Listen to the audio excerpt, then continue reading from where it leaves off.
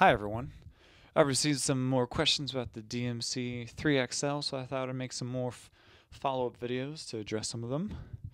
In this video, I'll be talking about just the basic setup on what you need to do for all your devices so you can use this MIDI controller. I'll be speaking from the Eventide perspective, since I have the two pedals here, the pitch factor and the space. And I'll be showing you how to set up the separate pedals individually so it can communicate with the MIDI controller properly. Now, before you do anything, you got to answer some questions for yourself. You got to determine the order of your pedals in terms of which one's going to be device A and B. As you can see in the DMC-3, you have up to 4 different devices it can control, and you got to determine which ones will be which. For me, I have my pitch factor set as device A, and my space is device B. Next, you'll have to decide the routing, basically where you're going to put the MIDI cables and how you're going to connect them. I decided based off proximity where the pedals were located, but also for functionality. I have the DMC first going into the Eventide space and then back out through the pitch factor. I do this because I have the DMC communicating to the pitch factor, but I also use the tap tempo on my Eventide space to connect to the tap tempo on the pitch factor. So these two both talk to this one, so that's why I have them route through the space first and then through the Eventide second. So once you've decided the order of your layout, then you can go in and start setting up the menus. So let me first set up the menus on the Eventide pedals first. And so let me start with pitch factor. First you get into the setup menu.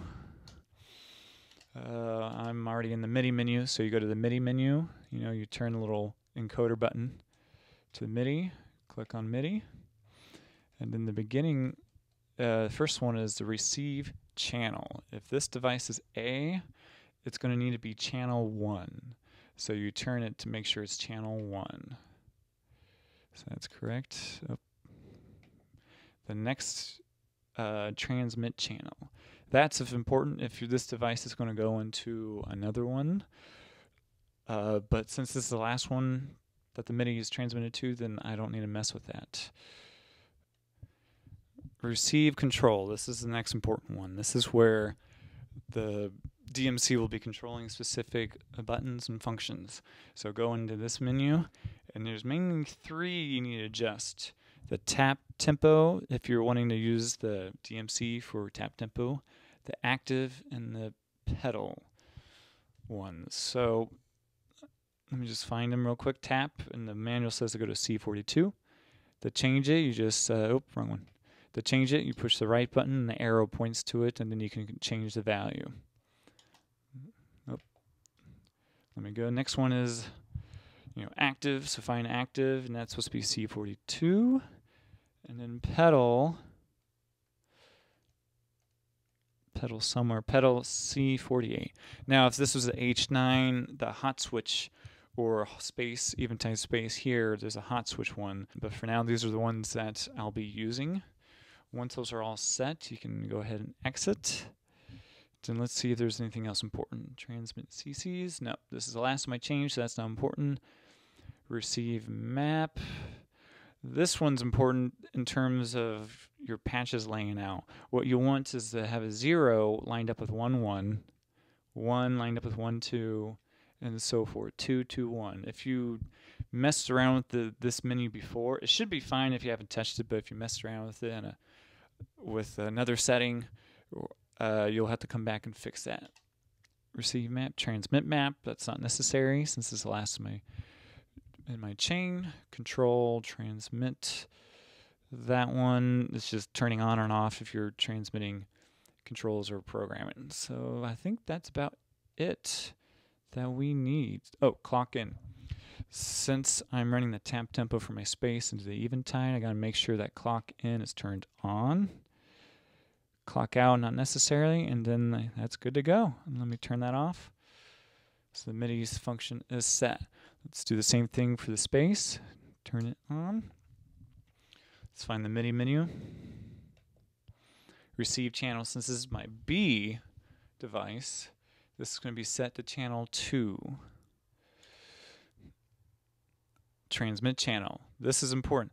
Since I am transmitting some information from the space independently from the DMC, I do have to transmit, and I transmit to channel 1 because I'm speaking to the pitch factor. This is channel 1, this one's channel 2. So that's important to be able to talk to the pitch factor.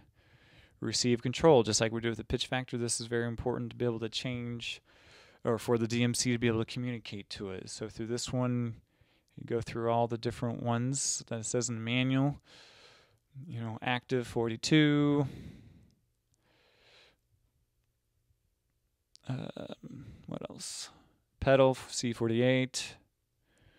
Did I miss hot switch?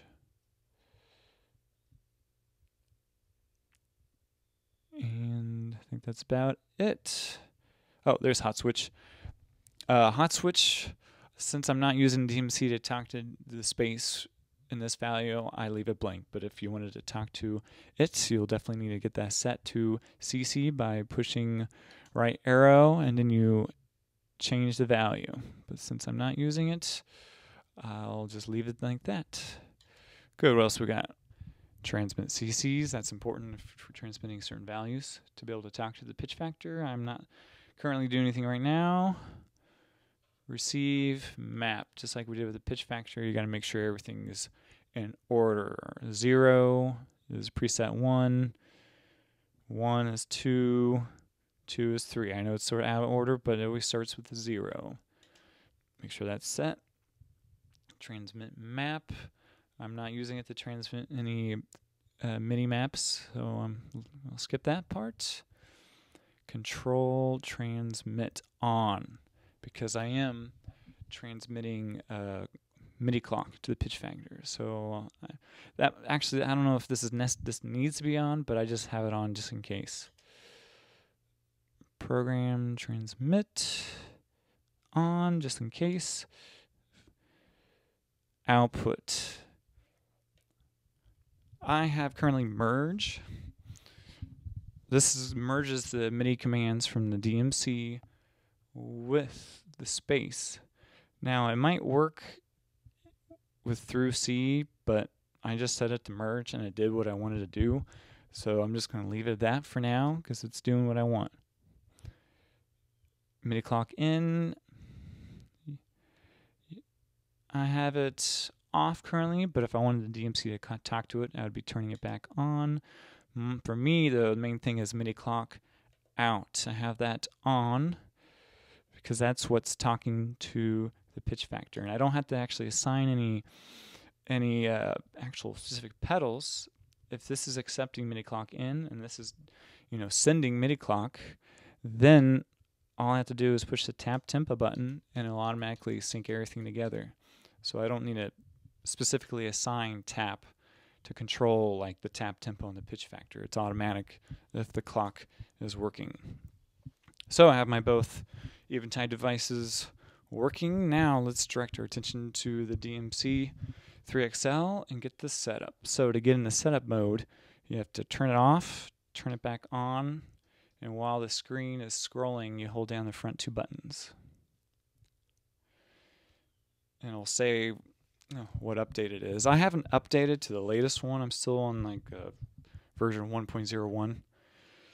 But it's not too different right now. So now we're in the setup menu, and there's a lot of different options with the setup menu. I'm not going to go through all of them because I don't use all of them. But right now we're in preset mode. If you click on it in the middle button, you can adjust how many presets you can access. Right now I'm just using 30. If I need more than that, then I'll change it. But that's all I need for now. Nexus scrolling mode. Click on that, and this sets devices that you'll want to access for scrolling. Since this is device A and B, I have scrolling mode for A and B good to go.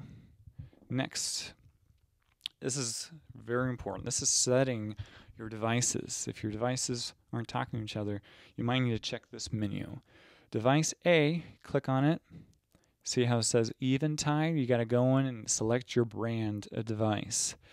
So if you go up, there's like line 6 or other things. You got to read sort of the manual to show you if you can't understand what it's saying to sort of translate what the word is. So I'll take it back to eventide since they're both. So I'll leave it on that. That's where it's supposed to be. Good. Then I go to device B. Same thing. Make sure it's on eventide. It is. Exit out of that. Next one, device C. I'm not using a device C, so I leave it alone. Node device D. I'm not using any pedals that have a loop function right now, so I'll skip that. This changes the loop remote stop configuration. Doesn't apply. I'm not currently using an expression pedal for the jack, but if you wanted to mess around with how your expression pedal interfaces, that's the menu you go to. Next is the expression pedal input channel selections. That sets what devices the expression pedal would be talking to. Next, jack, multi-jack. It's this red jack in the back, I believe, and that has a lot of different options, and you'll be able to set how you want to use it in this menu. Next, you'll be able to set the channel that it selects. Roller, if you have a roller, this sets your roller function. This sets the channel for the roller. If you have a 4-button version, this sets what your 4th button is and what channel that the 4th button communicates on. Expression pedal display. This changes how the display works. Clock. This is the menu to be able to adjust how MIDI clock is communicated and being able to use this as a tap tempo.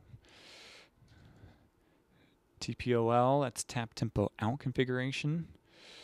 This is what sets your multi-jack out. Next is TDP, tap and clock decimal point configuration. You can set it in increments of 0.5 or 1 beats per minute increments. This sets the display brightness if you want it brighter or less bright. And this sets the input channel receive channels. This thing can receive MIDI channels as well. Here we go. And then we have the CC channel. For CC mode, I'm going to have a separate video talking about CC mode come out later. And that sets the control values for the left button, control channel for the right button, control value for the right button, and this is factory reset. And then that's all the modes. So with the Eventide devices, as you can see, most of the setup is done with the separate devices. And then you just got to set the brand on your device A and B and set which devices are set for scrolling and preset mode. And that's pretty much it. And the rest of it's pretty much plug and play. I'm going to have another video coming out talking about the CC mode option. This is one where it takes a little bit more programming as well, but it's really not that hard. I hope this was helpful. If you've had problems with these devices not communicating well, the source of the problem can probably be tracked back to the original setup of the devices. So hopefully this clarified how to do it properly so you can be well on your way to use these tools for your benefit. So I hope this was helpful. Leave a comment if you have any questions. Hope this video was helpful. Stay tuned for more. Thank you.